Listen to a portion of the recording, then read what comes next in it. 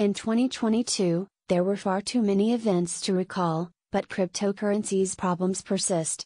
By the end of the year, neither Bitcoin, BTC, nor Ethereum, ETH, had managed to surpass their previous cycle highs. 2022 marked the first time Bitcoin and Ethereum closed below their cycle highs. On January 3, institutional cryptocurrency research company Delphi Digital unveiled the depressing end-of-year price figures.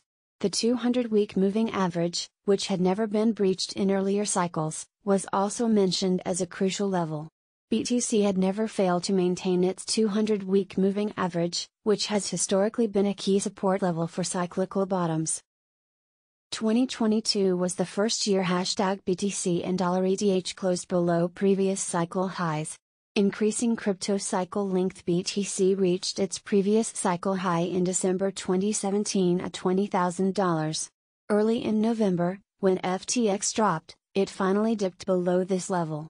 Since then, Bitcoin has failed to recapture this price range and is currently lagging 16.5% below it.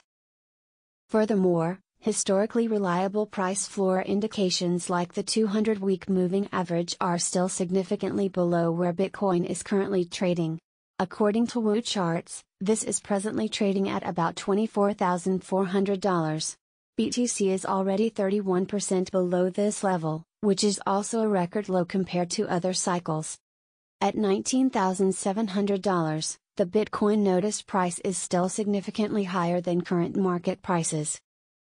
The value of all coins in circulation as of their most recent price movement is represented by the realized price, and it is also a rough estimate of what the market as a whole paid for its coins. Ethereum, which also closed below its previous cycle high, is not in a much better situation. Prices for ETH reached their highest point in January 2018 at $1,450 and are now lulling 16% below that level at about $1,200. The crypto markets were hammered last year by massive meltdowns and FUD waves. There was a significant macroeconomic storm that needed to be managed as well. Cycles may also be growing more extended, which would reduce the likelihood of a return in 2023. Cycles rhyme, but at times completely change. That's due to the influence of a cycle on a much longer time frame.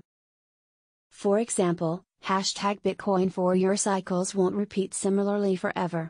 Below is an example of a consolidation 4-year cycle. Not a prediction, but a possibility. Price forecast for ETH and BTC. BTC prices are slightly higher than over the weekend, although they are still range bound. Since much of the world has been on vacation for the past week, there has been hardly any volatility. BTC was worth $16,696 at the time this article was being written. Related reading: NFT investors find hope with unsellable, but skepticism persists. Similar circumstances exist for Ethereum, which has only risen 1.3% for the day. As a result, according to CoinCheck, ETH was being traded for $1,216.